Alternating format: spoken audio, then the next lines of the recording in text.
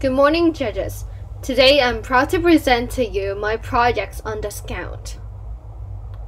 So, in our daily life, we often encounter various discounts, no matter when we're shopping or when we're at restaurants.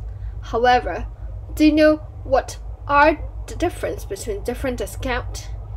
And sometimes, actually, the discount doesn't seem that much as you thought. Now, let us delve deeper into about what a discount. So, firstly, let's define discount. So, discounts are given to customers when they purchase over a amount of money or on any purchases.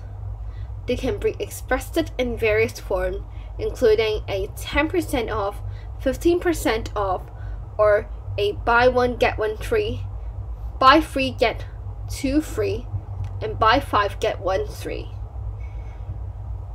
So now let's look at the first scenario. The service charge and discount.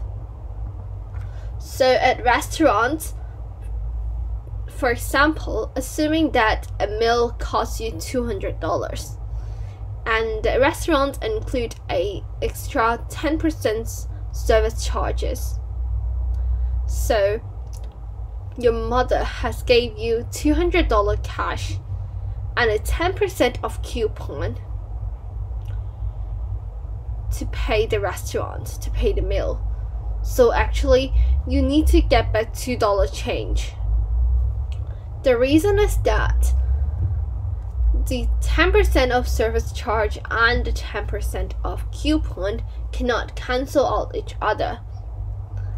If we have a deeper calculations, we'll find out that after the 10% service charge, then we times the total by 0.9, we'll get 198, which 200 minus by 198 equal to a $2 change. So now let's look at the next scenario. What is the difference between a buy 10,000 get 1,000 free and a 10% off discount?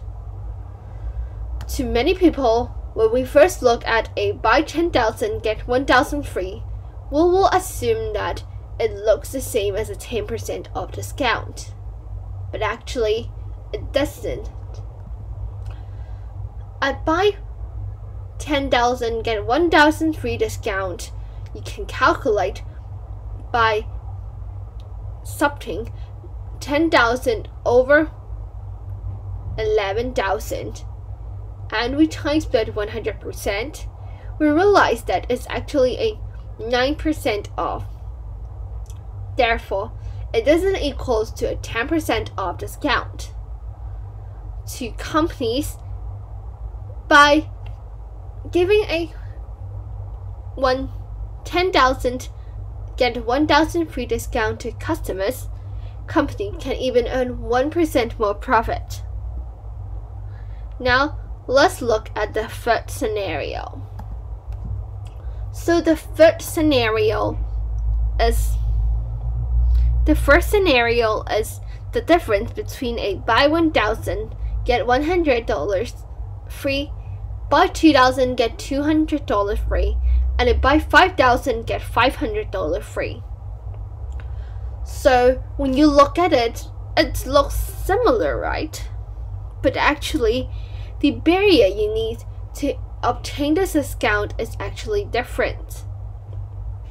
So for the buy 1,000 get 100 free, you actually just need to buy 1,000 in order to obtain this discount.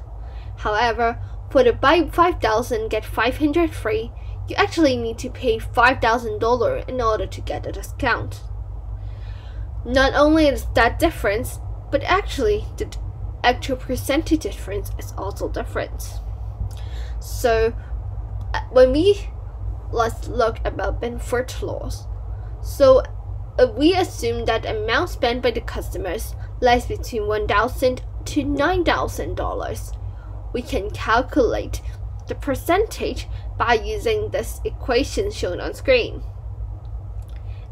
So, for example, if the person buy $2,000, the percentage of people who buy $2,000 to $2,999, it will be subbing x equals to 2 into the equations. So now we can see on the left hand side there's the percentage of the different discount. So actually, if a person buy only $1,000, they can enjoy the discount that offer you a buy 1,000 get 100 free. But if the companies change the barrier to buy 5,000 get $500 free, the customers who only purchase for $1,000 cannot obtain this discount. Assuming that the barrier is $500, so obtain the discount, it's only 7.9% of the customers will be able to enjoy.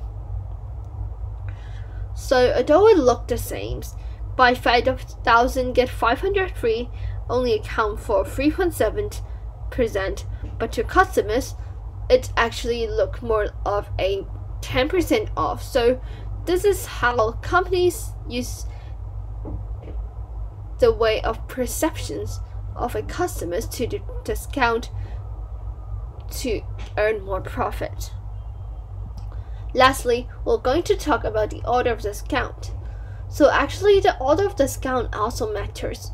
For example, we have 2 discount at 20% off and a buy 3,000 free $300.